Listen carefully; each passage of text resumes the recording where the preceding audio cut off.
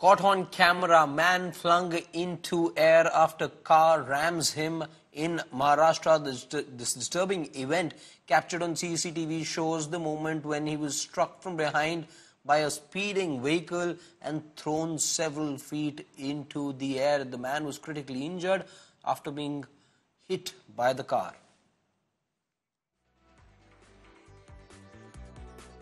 Let me bring in Dipesh Tripathi for more on this. Dipesh, do we know who the offender over here is? Where has the investigation reached? And how is the man concerned over here who got hit by the car? How is he doing right now?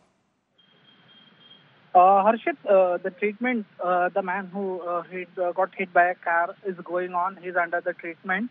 And the most important thing, the accused who hit that man is still absconding. Police is still in search of him. The case has been registered in Gandhinagar police station of Kolhapur. And right now, police is tracking down all the CCTV that from which direction that vehicle has been gone.